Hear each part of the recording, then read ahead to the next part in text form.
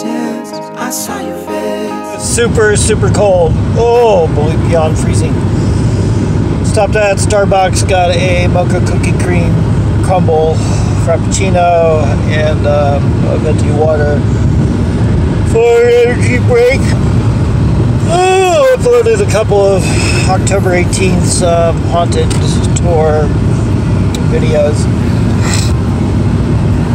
and just about to enter snow zone again. A little sprinkling on the cliffs and hillsides, but it's still bare down here at the floor of the valley.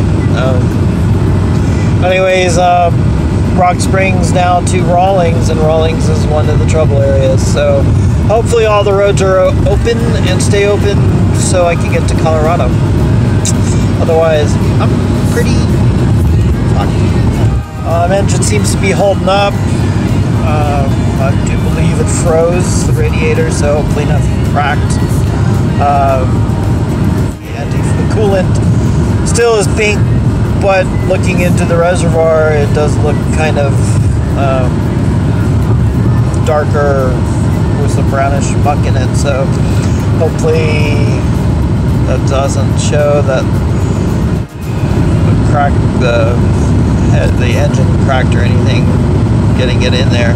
Not losing any, it's keeping its level, and the oil looks clean. So alright, so tired of all these problems with this car.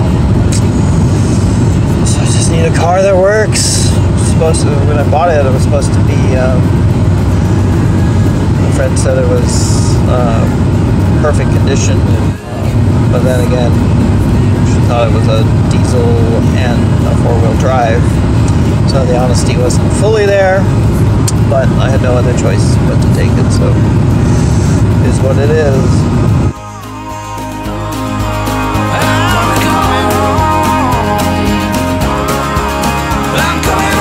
Long drive into Colorado. My 80 was opened up.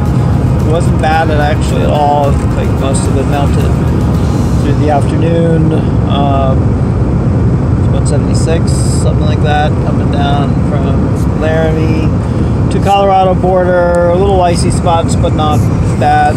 Owl Canyon Road was just a mud pit, and I-25 coming down from Loveland, Fort Collins and stuff to Arvada.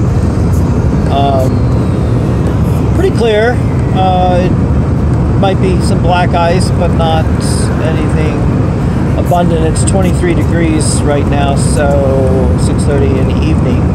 So it's definitely possible for it to be icy and troublesome. So I'm going slower than usual.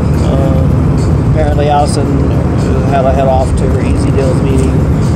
So I thought I was going to do some work with her this evening at the accounting office, but guess not. So I'm going to go to Starbucks, work on some client sites and video blogs, and just chill out until she gets out, and then head over to her house.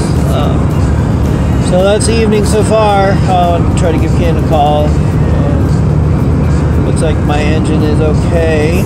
I'm hoping after an 8-hour drive, if nothing appears. And doing a recap, I got in town around 6:30.